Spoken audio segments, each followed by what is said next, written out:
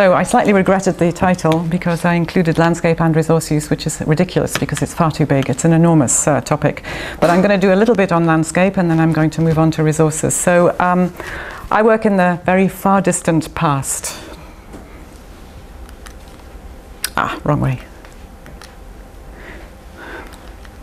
Nope. So we'll start again. So, presentación con diapositivas desde el principio. Start again. I'll just maybe do it like this. Yeah, so the very far distant past is obviously populated by a wide range of different hominin groups. Hominin means that it's basically from the genus Homo. I'm not going to go into this, it's extremely complicated. I'm sure you'll have read things in the news lately, it's become very topical with all the genetics. They keep discovering new species. There's a Denisovans, the Neanderthals, there's a new species that doesn't actually exist, but it's been identified genetically and so on. So I'm not going to do any more than say sort of that, okay? We work from about 1 million years onwards, so kind of at the beginning of the branching onwards, and I only work in Europe. And so it's an enormous, absolutely enormous time period, obviously populated by a range of different hominin species.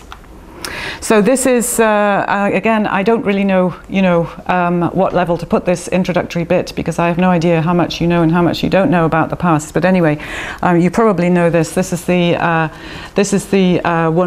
for the last 1 million years. This is the climate history of the world. Obviously, the second half of the Quaternary period, and this is the time period of the human occupation of Europe, which began around 1.2 million years ago. So obviously very strong climate change all the time, climatic variation between very cold periods and very hot periods, which obviously had strong implications in terms of the type of lifestyles and how people lived and so on. So our pre-agricultural past is divided. It's called the Palaeolithic, which I'm sure you already know. It's divided into the lower Palaeolithic, which is the longest period, which starts around 3 million years ago and finishes around 300,000 years ago and is peopled by Homo erectus and a variety of other hominin species. Then we have the one that's you'll have probably heard of better, which are the Neanderthals, the Denisovans and so on, and this new unidentified species. And this is the middle Paleolithic, and this stretches from around 300,000 years ago up to around 50,000 years ago. Okay, and these are all, the middle Paleolithic is really the great time period of the Neanderthals. Okay, so it's a time period that's quite intensively studied because everyone's very keen on the Neanderthals and knowing more about them. It's very interesting. And then finally, we've got the Upper Paleolithic, and this is divided into the early Upper Paleolithic, which is the time when you have the Neanderthals and early Homo sapiens coexisting in Europe together. And it's also the time when the Neanderthals eventually disappear. So again, it's a time period that people work on a lot because everyone's very keen and very interested in trying to understand how the Neanderthals disappeared and how the modern human populations were able to come in and kind of take over. And so this is, and then the late Upper Paleolithic from around 20,000 years ago, which is just Homo sapiens, or 25,000 years ago, which is just Homo sapiens. So this is, I'm going to do a very little bit of landscapey stuff. Obviously this is Europe around 18,000 years ago, and obviously the climate and the availability of land is very important when we're looking at trying to reconstruct where people lived and how they lived. And so obviously this is, most of Europe was periglacial at this time, and however, even so, there were still populations of people living very relatively near even the glaciers. So this is, I don't know if you can guess where this is. Quite difficult to see. This is actually Northwest Europe and Great Britain. Okay, 17,000 years ago. And so the ice retreated very quickly, and was obviously the sea level was much lower than it is today. So where you see this, this is Northwest Scotland. Okay, this is Doggerland here, which is now underwater, and this is kind of UK there. there were populations of reindeer hunters who lived just below the ice during the height of the last ice age. Extraordinary adaptability. And the earliest of these were called the Hamburgian culture. They lived in northern Germany and Denmark. And then as the ice retreated, they came northwards, kind of following reindeer herds, and moved up into Britain, North Britain, and even up into northwest Scotland. And this site that Maurizio just mentioned, we've just found this, and at the moment it's very exciting. I need to get it radiocarbon dated, but it's probably one of the most northerly post-glacial, or this is a late glacial this is late glacial interstadial, because then we have the Loch Lomondre advance afterwards, but this is one of the earliest, let's say, post-Aventian or ice melting sites in Northern Europe. So now I'm going to be flitting about a lot, because you have to flit about a lot when you talk about the Paleolithic, okay? So we're suddenly jumping here into the Middle Paleolithic and West Asia. This is Israel and Jordan. And this is just to give you an idea again of site distribution. So when we look at site distribution and when we look at where people lived, they often lived on the edges of environmental zones, because this gave them access, obviously, to greater numbers of resources and so on. So we get a lot of sites on coastlines, although we have to remember that actually the coastlines today are probably not what the coastlines were in the past, and but even so, relatively near coastlines. And also we get sites very commonly on the edge of upland zones, so inland on the edge of coastal plains and near uplands and so forth. And this obviously gave the people access to a greater range of different resources. And again, uprivers. This is Middle Paleolithic England, and this is site distribution in Middle Paleolithic England. And of course we find sites, again, there's not a shortage of water in England, as I'm sure everyone knows, but there's accessibility. When you have landscapes, particularly when you're in interglacial periods and it's very forested, the waterways provide access up into, they provide openness and access. We don't know if they had boats. They probably did. There is evidence from other places that they might have had water transport, but even so, just the actual openness of being in a waterway made it easier for access.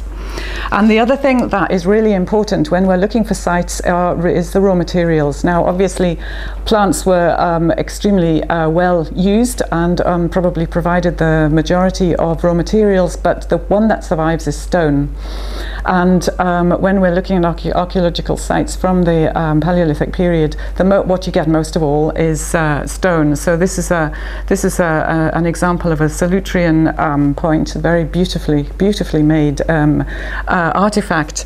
But and across Europe, the main raw material is flint. In Scotland we have different raw materials because it's volcanic, but across much of the European continent they have different types of flint, and so if you map out the flint sources, you can usually correlate the sites that you find to the flint sources, and either you quite often find sites close to this, or you can map out the way people moved around the landscape and so on based on the sources of the actual flint. Now I'm going to... Can you tell me what the Spanish word is for flint? Do you know? Oh God, silex. Silex. Yeah. Yeah. Okay. Is everything okay with the English? Because I can't speak Spanish. Yeah. Yeah. Okay. So now I'm going to jump to something completely different, because this is really important. We're going much more recent again here. We're going to the very end of the hunter-gatherer period, the early to mid-Holocene. However, the use of coastal resources in the early to mid-Holocene was so enormous that it altered the landscapes of most of the coastlines around the world. You find these shell mounds, and this is an example I took off the web, simply on purpose. I took it off the web because it's not one of mine, because you get this everywhere. And they're absolutely vast, these things, and they have changed. I think India is about the only place, probably because of the lack of available resources, for these huge landscape changing features that occur all around the landscape, coastal landscapes all over the world. And so I did an ethnoarchaeological project. I have been doing an ethnoarchaeological project in Senegal in a mangrove swamp called the Saloum Delta, just about 100 kilometers south of Dakar. And so this is an ethnoarchaeology project that I did to try to understand, because people find these huge shell mounds everywhere. You know, there are some enormous ones in northern Australia, southern Africa, Brazil. Quite often the very big ones are found in places where there's a very, very great biodiversity underwater. So often where there's some the arrival of different currents and so on. So you can normally, the huge ones can normally be mapped to underwater biodiversity. But nobody really understands why they built these huge mounds, how they built them, how many people it involved, and so on. So I was given the opportunity to work in the Saloum Delta with a colleague of mine, Abdoulaye Camara, who is from Senegal, and so we set up an ethno-archaeological project trying to understand how these landscapes were changed and how we were able to use this to interpret archaeology.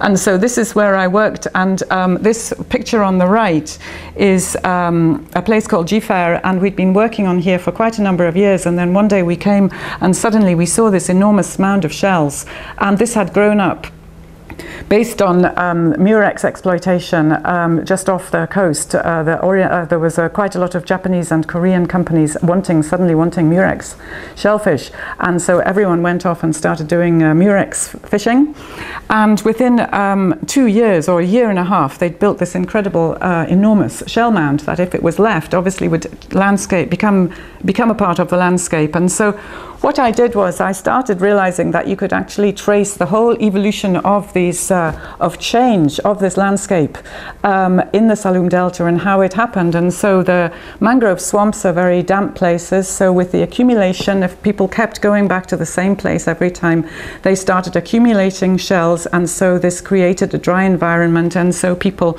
so the islands were gradually created, because it has a lot of artificial islands, this place, all created around shells.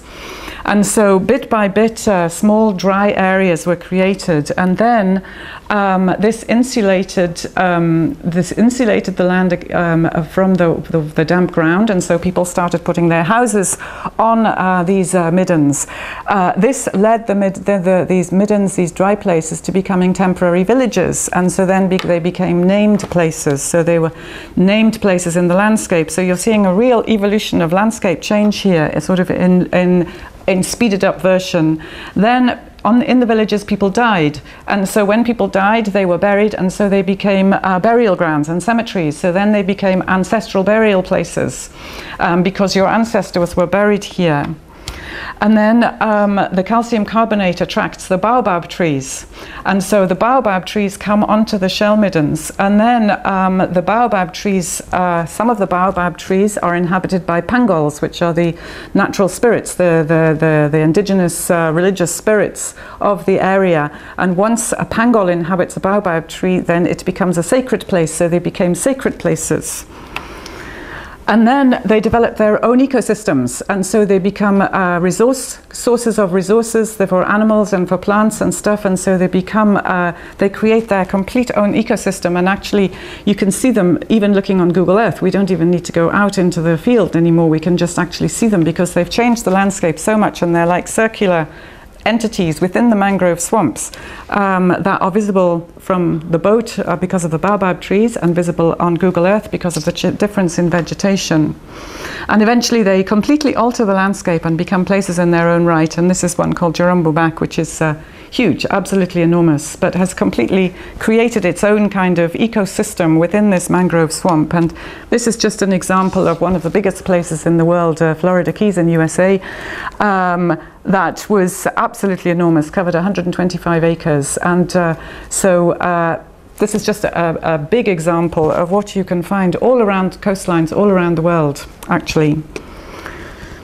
So now I'm going to move on to resources. I'm going to talk a bit more about terrestrial resources, which is another enormous subject. So that was just a very quick little bit on that. So obviously the best way to recover resources, to recover the protein, because we don't have very many finds. We don't, you know, we have to go with what we find, and what you mostly find are animal bones. And so there's a huge academic business, let's say, grown up of academic inquiry looking at the use of exploitation of protein animals, because that's what's there. And carbon and nitrogen stable isotope analysis is used to reconstruct the protein part of the diet.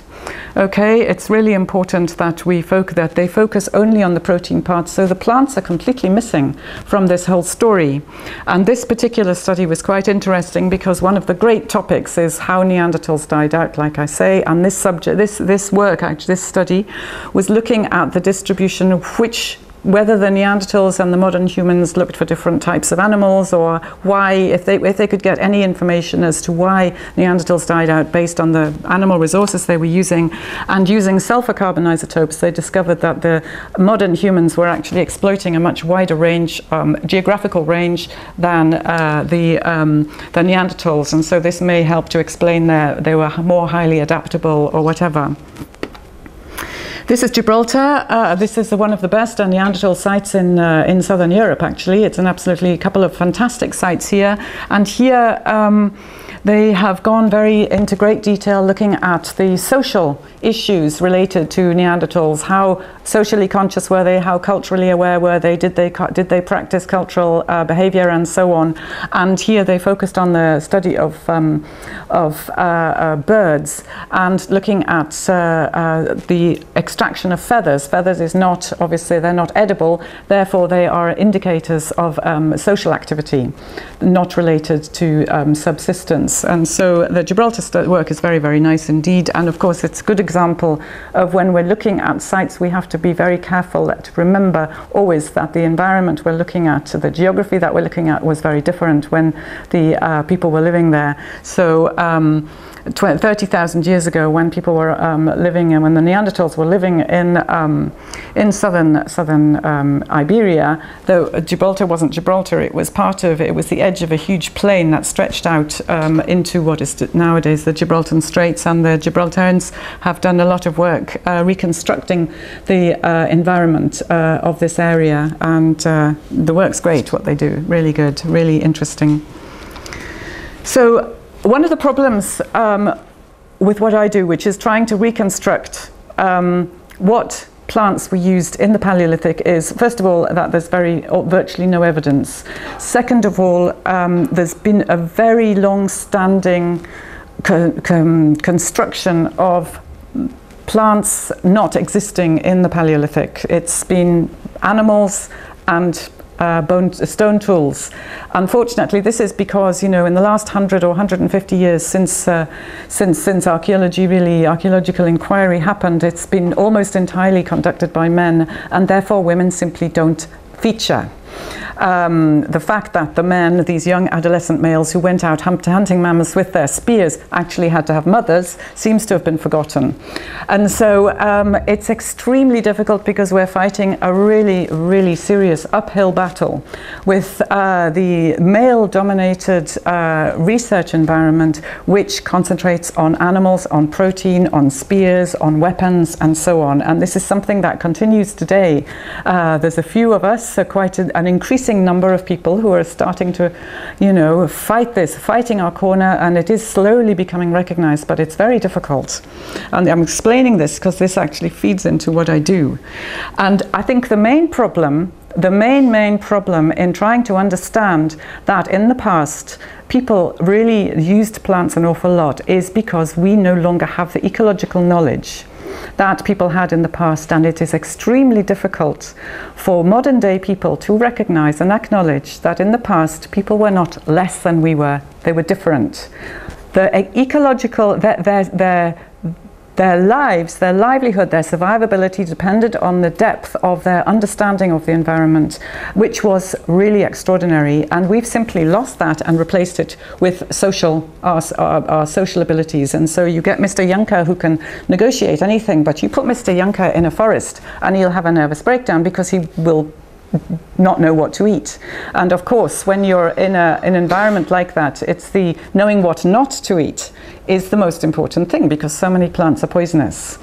And so there's this absolute concept that we've somehow moved forwards. And we haven't. We've moved sideways. It was different in the past. People were different. People had a different set of very, very deep, complex knowledge that we don't have any longer, except perhaps the people in this room, maybe. But in the usual general terms, it's basically, certainly in Northern Europe, where I come from, in the general public, it's extinct. It simply doesn't exist anymore. It's a little bit better here, and it's much better in Africa. But this knowledge is really important, because it's what built us.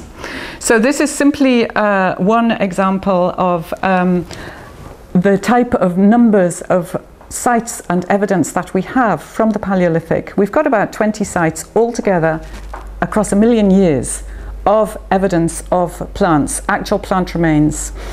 A lot of these are hackberry, which is quite interesting, but the male-dominated archaeological field argue that these hackberry, although they are repeated on archaeological sites, they argue that they were brought in by animals. It's very, very, very difficult to convince people that if you're getting repeated patterns of a particular plant, and hackberry, I think it has something in it that allows, it has preferential survival. It's got, I can't remember what the chemistry of it is, but something that enables it to survive better than a lot of other plants, and I've completely forgotten what that was.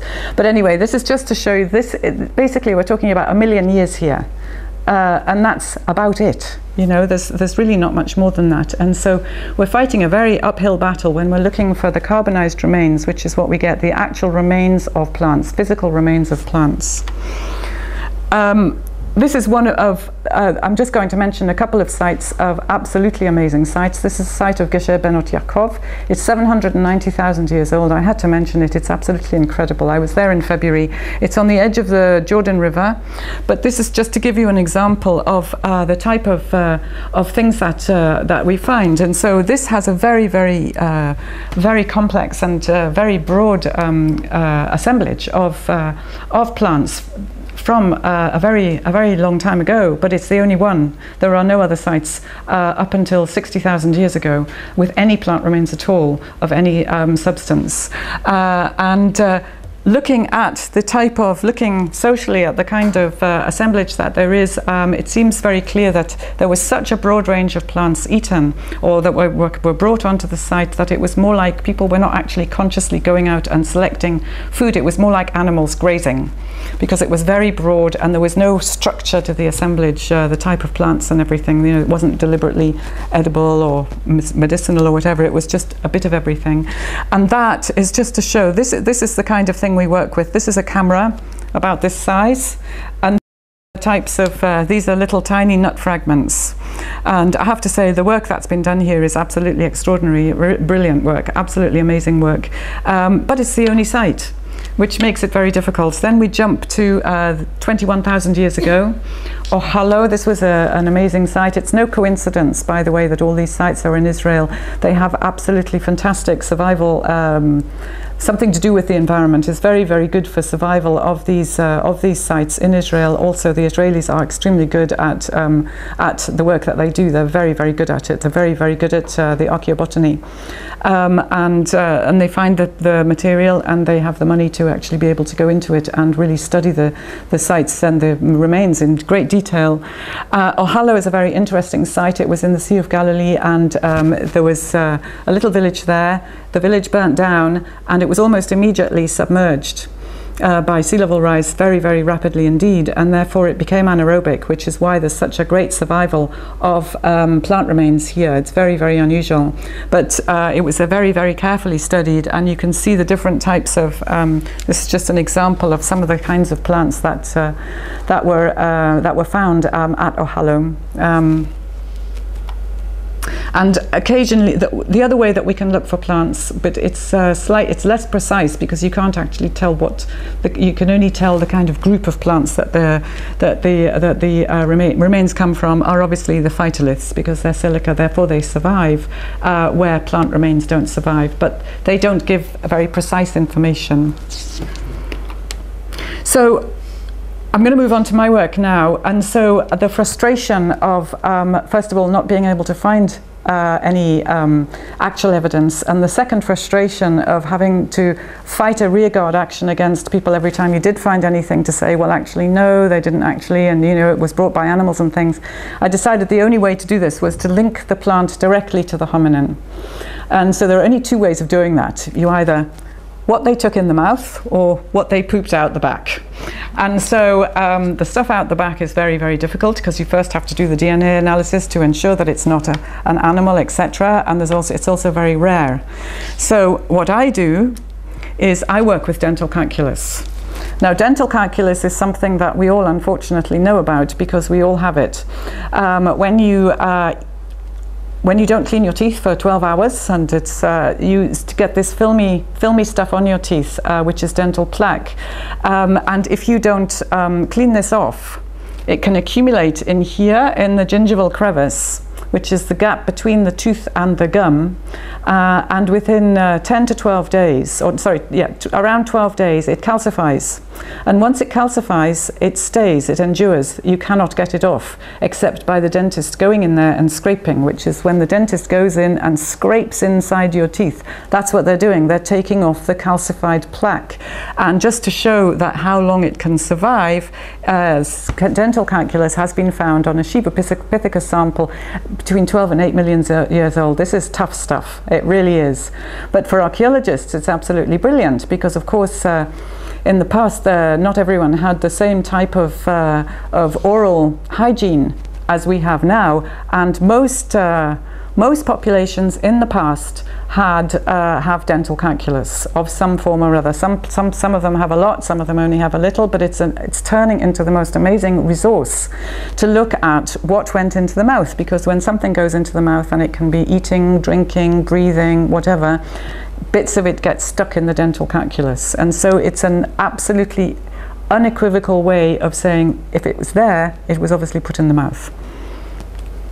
So these are some examples of some of the work I've done. This is Kesem Cave, another Israeli site. It's 400,000 years old. So what I do is I work with an archaeological chemist. So I take the samples, I degrade them in acid, hydrochloric acid, and I literally just degrade the stuff, and I take what's left and I put it on microscope slides and I see what I can find. And so here, this is what I found at Kesem, examples of some of the things I found at Kesem Cave. So we find pollen, this is a fragment of an insect wing, this is a phytolith, we get spores, this is microcharcoal, and we get starch granules. And so, of course, always raw, because starch granules gelatinize when they're cooked.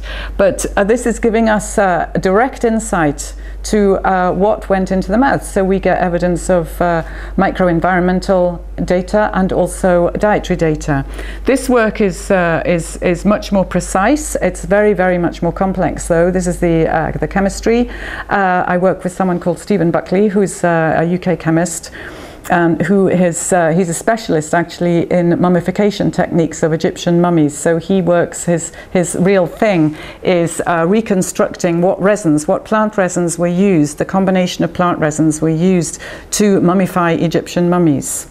And he's done absolutely amazing work, and actually even mummified a real modern human who agreed to be mummified before he was about to die. And Stephen went off and did a mummification experiment which was televised and won a national award for the best science TV program of the year in about 2013. Quite amazing. I watched it, it was absolutely horrific, but anyway. That's Stephen. And so Stephen, we decided, we were sharing an office together in York actually, and I said, look, can you use this? Let's give it a go. And we got some dental calculus from some recent specimens, and we tried it and it worked. And so this is giving us chemical evidence of sometimes, not always, but when it works, we get chemical evidence of biomolecular information from of plant bits of plant, basically, or plants. And this one, this is the oldest evidence in the world of direct chemical evidence of ingestion of plants. And here we're almost entirely sure that it's pine nuts. And because, he found high abundances of linoleic and linolenic acids, which are essential polyunsaturated fatty acids that only occur in plants. So they had to eat them, and they only could come from plants. So they had to have come from than plants. So we were able to prove absolutely and definitively that these Kesem cave hominins from 400,000 years ago were eating plants, which was quite a big thing, really. Going even further back, this is Cima dell'Elefante. I really like mentioning this one because it's the oldest hominin in Europe, 1.2 million years. It's from Atapuerca, which some of you may know. We degraded, it's pretty scary doing this because you're taking these samples that are 1.2 million years old, unique, the only one that exists in the world, and we have to degrade them. And so you have to be quite brave. You have to be very brave to do it. Anyway, it worked really well, and we had evidence of obviously, they can't really tell us any more than that. Probably grasses, they were eating grasses. This is even some pollen, which we got quite a few of these pollen grains, which was really amazing. Obviously spores always, and this amorphous blob, which might be animal-based. And so it told us stuff that simply no one had ever known before. Because at Atapuerca they don't have plant remains at all from Cima dell'Elefante, and so they don't have pollen either. They don't have anything at all. So we were able to go directly into, although it's tiny, absolutely minute given the time scale and everything, it tells you something. And when you know something, you don't unknow it. So we know for a fact, definitively, for example, that by 400,000 years ago, people were exploiting things like pine nuts. We know that now, which we didn't know before. And of course the environment. So particles up to 70 microns are habitually inhaled. And so you can get micro-environmental data as well. We get micro-environmental data based on this. So Kesem Cave is quite an interesting site because it's one of the earliest sites in the world at 400,000 years old of habitual use of fire. I'm not talking about fire today. It's a huge topic that really would take about a whole lecture to talk about. So I'm not talking about it. But Kesem Cave is one of the earliest sites in the world with repeated multi-use hearth. And we found, which was really cool, we found evidence of microcharcoal. So they were clearly sitting around their hearth inside the cave, breathing in the smoke while they were doing whatever they were doing around their hearth, because we got quite higher concentrations than you would get from natural fires. There were quite high concentrations, obviously, in an enclosed environment, breathing in smoke.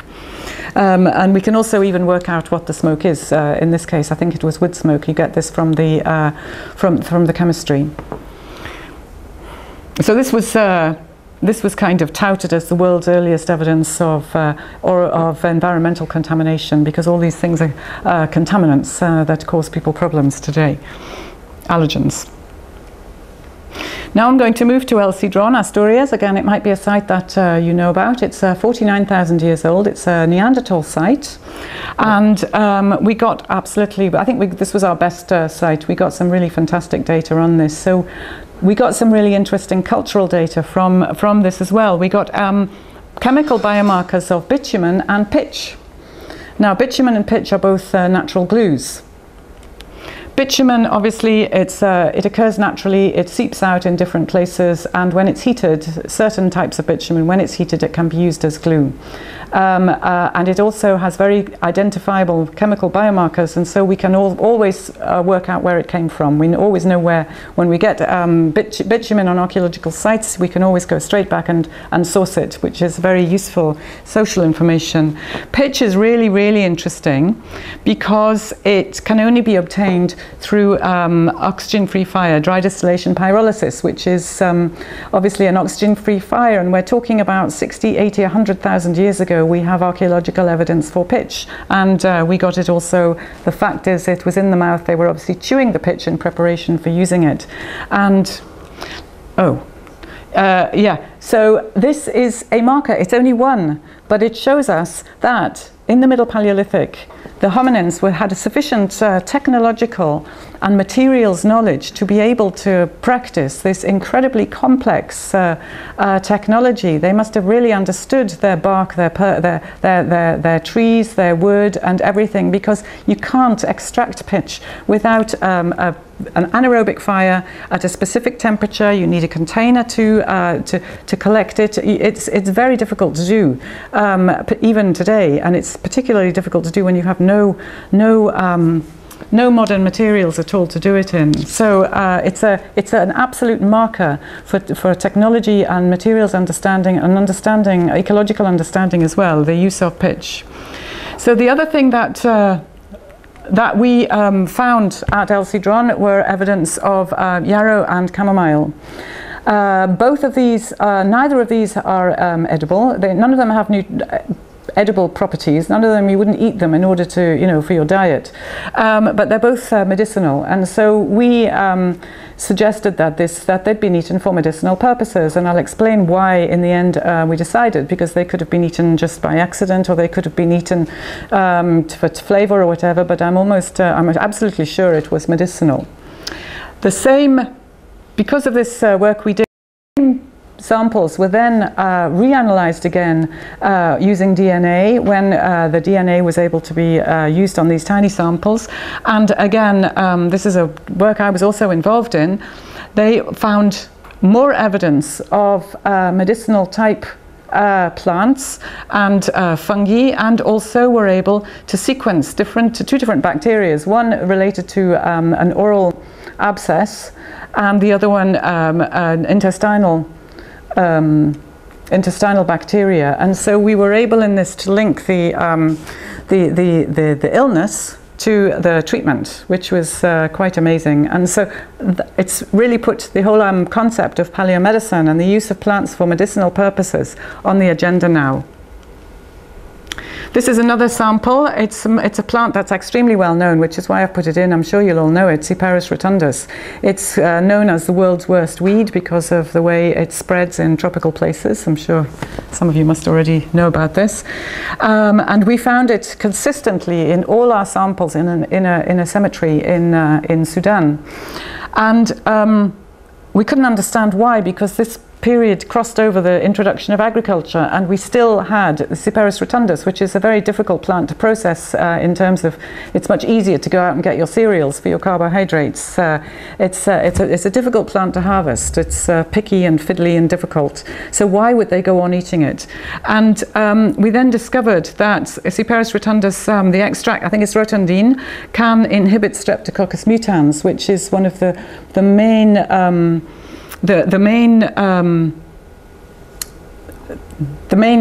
pathogens, one of the main things that actually damages the teeth and causes dental caries.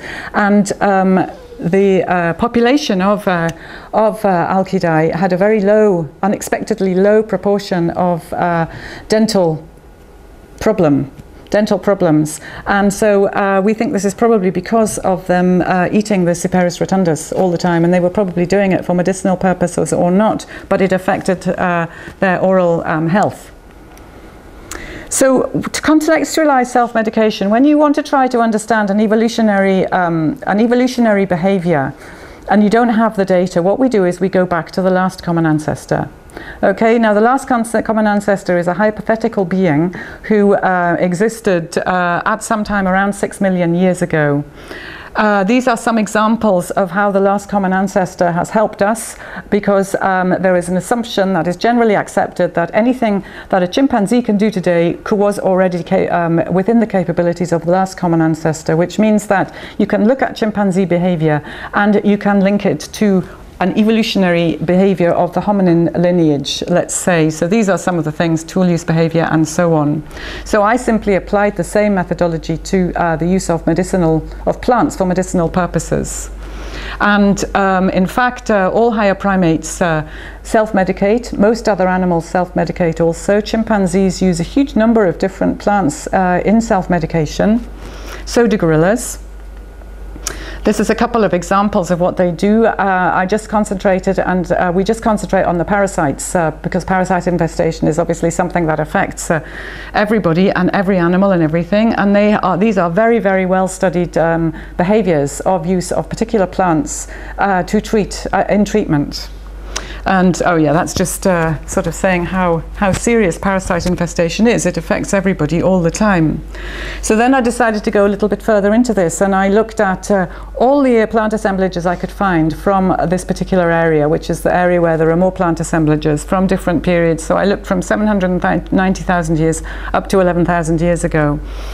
And I split the plants. I got 212 plants. I was looking on the web, and this is the work that I hope I'll be able to develop more in the future to make it more consistent, but I looked on the web to find the information I could about the properties of these plants, their medicinal properties, their edible properties, and so on, and I was able to find information for 212 plants, and so I split them into plants that were purely medicinal, plants that had mostly medicinal properties, plants that had mostly edible properties, and looked at why they were being collected. So this is an example of a poisonous plant. Whether they were collected for medicinal or poisonous purposes, it's impossible to know, but it occurs in quite a number of the sites. So looking at why they might have collected this, it wasn't for food, it was for something else, probably medicinal. This is a really cool study. It's not one of mine, but 24,000, a site that was 24,000 years old, has traces of castor oil plant on it, and of course it's one of the most, the seed of the castor oil plant is one of the most toxic substances that exists in the world, natural substances that exists, but inside the seed you've got a very highly medicinal properties. The oil is very, very medicinal indeed, and so we don't know, of course, whether this was collected for medicinal purposes or for poisonous purposes. They could have been using it to poison arrows or whatever. But what it does is it tells us that by this time there was such a level of knowledge and understanding of plants that they were confident to be able to use this incredibly dangerous substance. This is my favorite plant of all time, I think, the Silybum marianum, a milk thistle. It's extremely abundant. It's very, very, very medicinal indeed. And it was a great pleasure to me in February to go back to Geshe Benot Yaakov, where they've found it in 790,000 years ago, and find it all over the place. It's still there, which is great. And it occurs in a lot of sites, and it's particularly good for cleaning out the liver if you've been poisoned or whatever. And so it's a brilliant plant, this one actually, and was found in a lot of different sites and was undoubtedly used for its medicinal properties. This is one, this is my last one I think, but this is a really amazing site. So 14,000 years ago, this is a site in Morocco. We're talking just before agriculture, but the people were exploiting some very high carbohydrate, so very highly nutritious plants such as acorns and pistachios, and of course the sugars in the carbohydrate are very bad for the teeth. And so they had appalling oral hygiene. They had terrible teeth. In fact, when you look at some of these mandibles, it just actually makes me feel ill, because they must have lived in agony their whole lives. But they also had a lot of juniper. Now, juniper is not particularly nutritious by comparison to pistachio nuts and acorns and things, but it has very high, very, very strong antiseptic, anti-inflammatory and antifungal properties, and I think that most likely that this plant would have been collected for its medicinal properties, and and it is still used quite widely, I think, in the area for medicinal purposes. So it's a very nice use of a plant for its natural properties.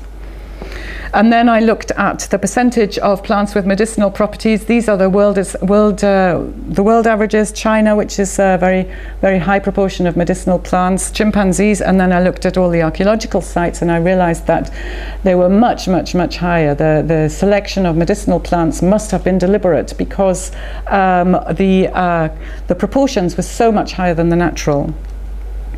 The increase in deliberately, specifically medicinal plants goes shooting up at the beginning of the Neolithic, whereas the more random plants that have both edible and medicinal properties goes down, correlated directly with the introduction of agriculture. So people were dropping off the use of less nutritious plants and focusing more deliberately on the probably grown agricultural plants, and also the ones that were highly medicinal, and leaving out the ones in the middle. So this represents a drop in the broad spectrum use and probably ecological knowledge of their environments, because they were restricting their use of plants at this time. And this just shows that the highly medicinal plants were far more likely to occur on more than one site, and so this was probably a question of information sharing and sharing the knowledge of these plants and the plant properties.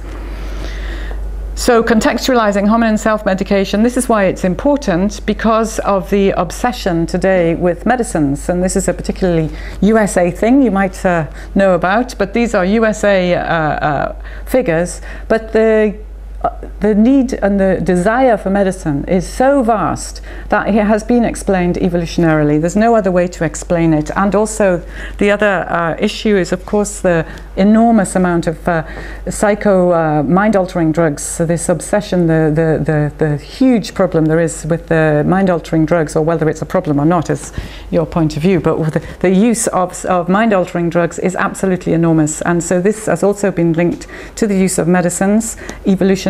And what I've been able to show is that I think I can actually show it running right through the past, and so confirming the theories that this may have an evolutionary basis. So what's the point of all of this? What, knowing about plant use in prehistory, what can this tell us about today? Well, there are lots and lots of things, but the things that I've focused on today is that evolutionary paleo diet is not only about it's not only about nutrition, it's not only about carbohydrates and proteins, that we, like plants, need our secondary compounds too. We need to be able to eat these edible medicinal plants.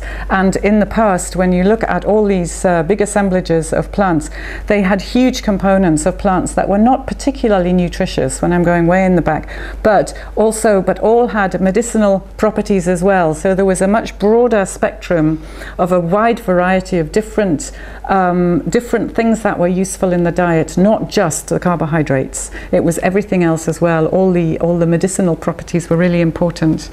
That, like I said, there is a measurable now evolutionary basis for human dependence on psychoactive substances and medicines, which I've been able to trace right through prehistory and really confirm this evolutionary focus on that. And then finally, that this is all based on this incredibly ancient ecological knowledge that has accumulated over millions and millions of years, and it's quite sad to think that it's disappeared so quickly, except in this room. So it's very important indeed. Yeah, it's very great to be saying this in front of a population or a group of people who are probably some of the few people on the planet who really understand that. But that's it anyway. So thanks.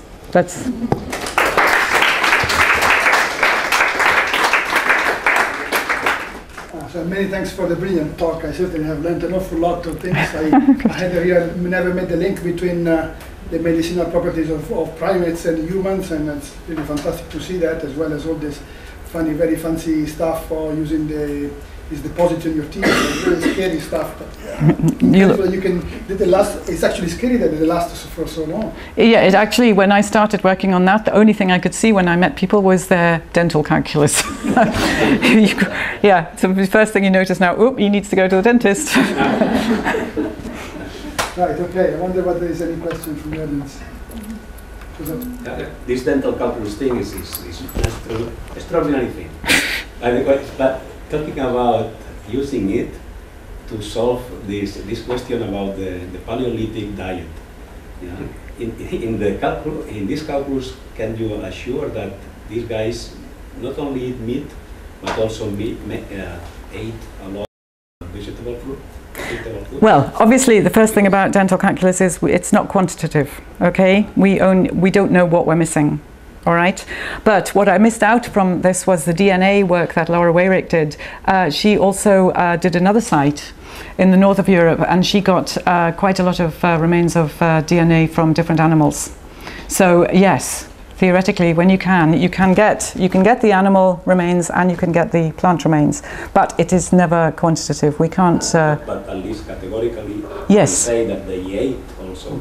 Yeah, you can, but what was really interesting actually in El Cidrón in Asturias was very interesting, her work, because she did studied some in Spee, which is in Belgium and Northern Europe, a very cold place, and then in Asturias. And when we did our study, it was notable that we didn't find any evidence of animal remains at all in the dental calculus. So we thought maybe we just didn't find it. She did her study. She found huge numbers of animal remains in the Northern European site and none at all in the Southern European site. So it's quite interesting, and it's quite possible that it was environmentally determined actually whether, you know, if they're in a much more rich environment like there was in Spain than in northern Europe, they perhaps didn't eat so much meat and maybe were able to use their plants more. And only a second question. It's also curious that you found there articles that show that these guys, they didn't invent the chimneys. Yeah? But this is still, in our times, if you go to the Andes and all these places and you live with local people there, they don't have chimneys. Yeah. I wonder why. Can you explain that? Well, I don't know anything about the Andes, but... No, but I mean even in the... Well, this was, first of all, this was a huge cave. It wasn't a house, okay? Yeah. And so it was a natural environment. Okay. Yeah. Secondly, there are lots of, so I don't know in that respect, but you're right, at Çatalhöyük, for example, which is one of the world's earliest village in Turkey, they didn't have chimneys either. And incredibly unhealthy. In fact, I had one of my, one of the students that did some work with me, did her PhD on medieval England. And she found exactly the same thing, that she could differentiate between the women who were inside the houses, breathing in this incredibly unhealthy environment, and the men who were outside. And I don't know. I mean, perhaps it's just... maybe it's just actually the lack of respect for women, that because they're the women are the ones who have to be in these terrible environments, and the men are outside, and so actually women don't. Still is the case these days in the Andes, for example. Yeah, well, that's what I mean. But I mean, you know, it's the gender difference. Possibly, it's just simply become a cultural thing. But yeah, you would be able to see it in their dental calculus. But why? I don't know. Yeah, I'm not sure if I got that right, but you said that there was this one population that ate plenty of carbohydrates, and then the teeth were screwed. But they were eating exactly what, acorns? Yeah, they were eating, I can show you, I've got the whole list, what they were eating. That's it there. Acorns, pistachio nuts, pine nuts, pulses, and wild oats. Because this was before agriculture. And that was the main diet of these people? Yeah. Okay, it's just it's not that they are particularly sugary, it is kind of nuts. Carbohydrates are very sugary. When you cook carbohydrates, I mean, that's what you're doing. It's the sugars in the carbohydrates that cause the problems in the teeth. Okay, but then they were cooking them, or? Yeah, of course. Yes. Sorry. I mean, I didn't mention the whole fire story. Fire became habitual after around 400,000 years ago. So anything more recent than that will have been cooked. Yes, and there's a whole other story about salivary amylase and the processing of carbohydrates in the saliva and things. But yeah. Okay. So apart from that, what else were they eating?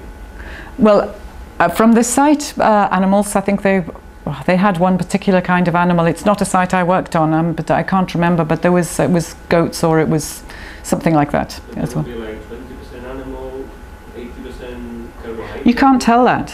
We just don't know, because we can't quantify anything.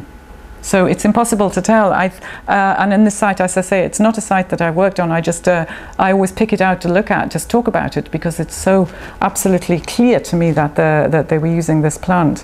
And they had such appalling, I mean, this is, you know, you don't often see such terrible dental problems in early prehistoric populations, but this has been absolutely linked to the very high proportion of these sugary carbohydrates that they were eating, I think. Yeah, so I can't tell you any more than that about it.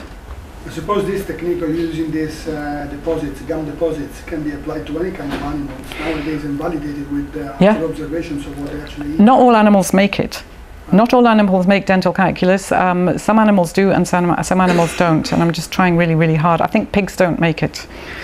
We've tried actually to do experiments, and it's quite difficult.